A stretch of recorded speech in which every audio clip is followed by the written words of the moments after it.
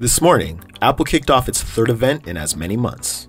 The one more thing that the company had up its sleeve was, as expected, new Macs. After announcing its long-awaited move from Intel chips to first-party silicon at its Worldwide Developers Conference earlier this year, Apple revealed the first three systems to sport the technology: the MacBook Air, MacBook Pro, and Mac Mini. Starting at $999, the new MacBook Air promises 3.5 times faster performance and 5 times faster graphics than earlier models, courtesy of the new M1 chip. The system gets up to 18 hours of video playback on a single charge. Apple says it's capable of editing multiple streams of 4K ProRes video in Final Cut Pro, and manages all of that without a fan. The new 13-inch MacBook Pro, meanwhile, promises a nearly 2.8 times performance bump and 5 times faster graphics than its predecessor.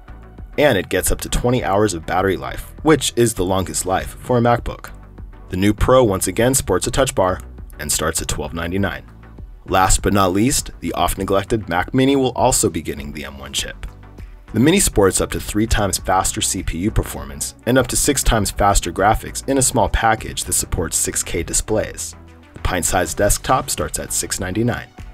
All of the new models are available for pre-order from Apple starting today, and they start shipping next week. The company ended its last event of the year with a comedic flourish. Comedian John Hodgman made a brief and unexpected return as the PC from the classic Get a Mac ads. But, like the long-rumored AirTags and AirPod Studios, longtime sidekick Justin Long, as the Mac, was nowhere to be seen. Read more about everything Apple announced today at TechCrunch.com.